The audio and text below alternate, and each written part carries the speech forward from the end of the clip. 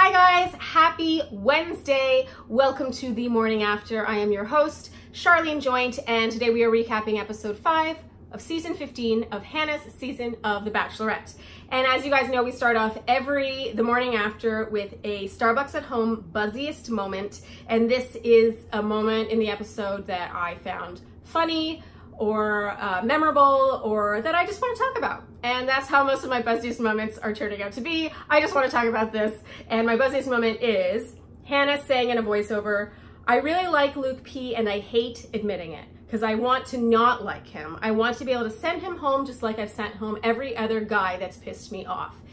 This is a really big deal because it instantly shows that Hannah's on the same page as all of us. It's not that, you know, it's easy to assume that when a lead keeps someone who no one likes, that either producers told them to, which we've already been shown by Hannah that she's not afraid to send home someone producers want her to keep, which she did with Cam in episode 3. And it also shows us that she's not a dummy. She's not being kept in the dark, which is usually the other assumption. And it shows instantly that there's more to Luke P and their relationship than we can understand because we're not one of the two parties involved. There's more to him and everything here than meets the eye, and for me, just sort of encapsulates what Luke P's presence on this show represents, which is that it's about his opportunity for some self-reflection and to change, and it just goes beyond his appearance on this show. So yeah, her saying this really stood out to me clearly, and yeah, showed that Hannah, she knows full well what everyone, the guys and us included, want her to do, but that there's more to it. And yeah, that was my buzziest moment of the episode. All right, as you guys know, we go through in chronological order every week. And so we start off with last week's cocktail party / rose ceremony. And of course, the cocktail party is cut short. We go to rose ceremony because it automatically further irritates all the men with Luke P. That was not surprising at all. I am a little disappointed, I've got to say, that Luke S sent himself home here. I think he meant to do this in a classy, respectful way, like, "Oh, don't worry about me, Hannah." That's kind of how I feel like he meant to do it, knowing how Luke S has behaved. But it read as someone who was nipping in the bud what he thought was going to happen anyway. So it's like, oh, I know I'm going to be sent home, so I'm just going to beat her to the punch kind of thing. Again, I don't think Luke S meant it for it to come off that way, but that's sort of how it came off. And I kind of wish he hadn't done that. That said, it's clear that Hannah's not that into Luke S. It was pretty obvious, and he's clearly perceptive enough to have read that. I still just really wish he just stuck it out and gone through the rose ceremony instead of just... It kind of read like he was like, "Oh, you don't want me, I don't want you either," kind of. Anyway, let's see. And of course, Hannah keeps Luke P. This is, you know, it's meant to seem like this big cliffhanger, but and actually, like I said earlier, Hannah's not afraid to show that she'll send someone home even if producers want her to keep someone, as she did with Cam. So this is foreshadowing that Hannah is genuinely torn over Luke P and wants to further explore that relationship, which of course we eventually do. Okay, so we head on into Mike's one-on-one date, and this is in Scotland. I gotta say, I love that Mike gives big, authentic reactions. You know, she picks him for this one-on-one date, and he's just like, he just can't contain his excitement. He's grinning ear to ear, and I just love it when anyone, man or woman, is not afraid to just show their emotions like that. And especially since a lot of guys tend to be a little more like keeping their cards to themselves. Like, we'll see Kevin throughout the episode, throughout the season, and I like Kevin. I don't mean to knock Kevin. It's just he's a little more like, yeah, I'll accept that rose. Like, it's like, come on, like, be excited. Like, we know you're excited on the inside, and I like that Mike's not afraid to just go there. We got great personality from both Mike and Hannah on this date. Hannah really especially further showed us how fun and goofy she is, especially when she had a few drinks in her. She was really quite funny. I also like how she said to Mike, they were at like a pub, she said, "I had a great time and I felt comfortable enough to have a great time." First of all, Hannah's really shooting to the top of my favorite Bachelorette's list. The fact that she would take the time to specify not only that she had a great time, that it was because he made her comfortable enough to have a great time. That kind of specificity, first of all, kudos to both of them because, you know, for him for making her comfortable, but also to her for recognizing that and articulating that. Yeah, I'm a big Hannah fan, clearly.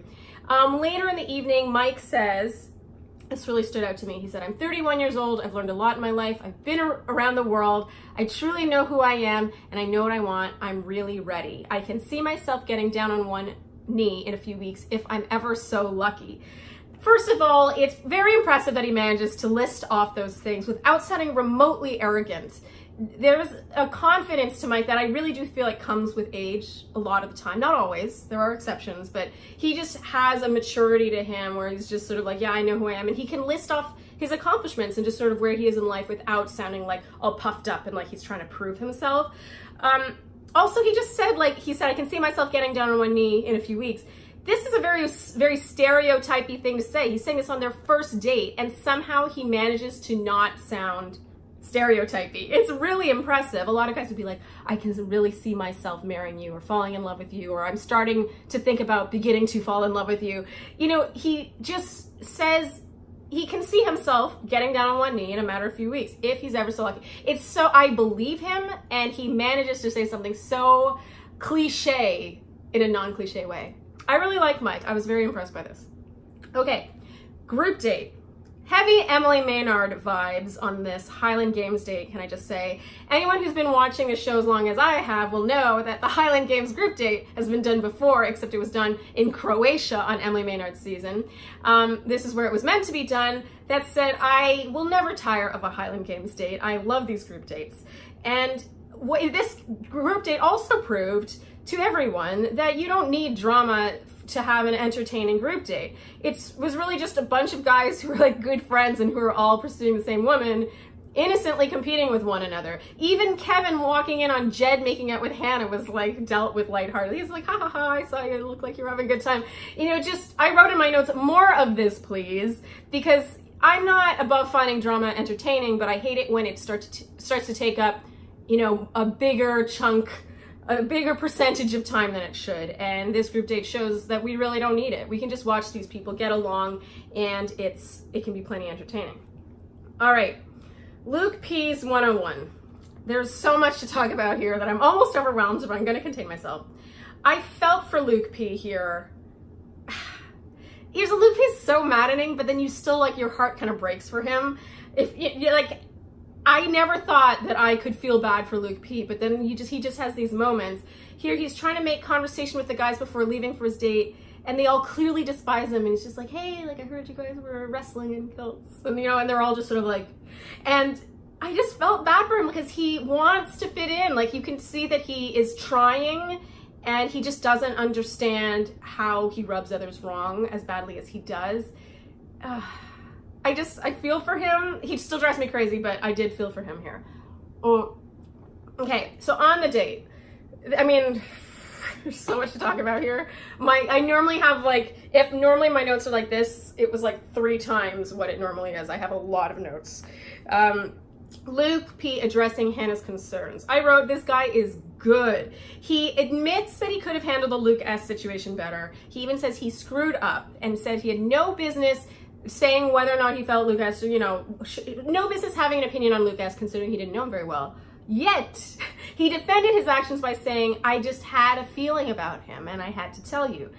This is pretty advanced level manipulation because by admitting some fault, he's legitimizing the other things that he's saying.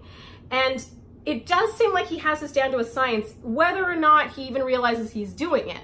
It was really like, I'm convinced that Luke P believes everything he's saying. And Hannah, for her part, I mean, clapping emojis for Hannah. She doesn't miss a beat. She said later on, this is again a voiceover, he doesn't really say exactly what he's doing wrong. He just gives excuses for it. So true. She is so astute. I mean, anyone who is doubting Hannah as lead, when I'm not going to pretend that I, you know, wasn't, you know, we all remember the toast that she couldn't give, but man, is she coming into her own here. She does not miss a beat. She is extremely on top of everything and what she needs from a guy, and that was really shown here. In general, this date felt very uncut. It felt unedited. while this kind of thing can bore me to tears, I was glued to the screen. This conversation had me wrapped.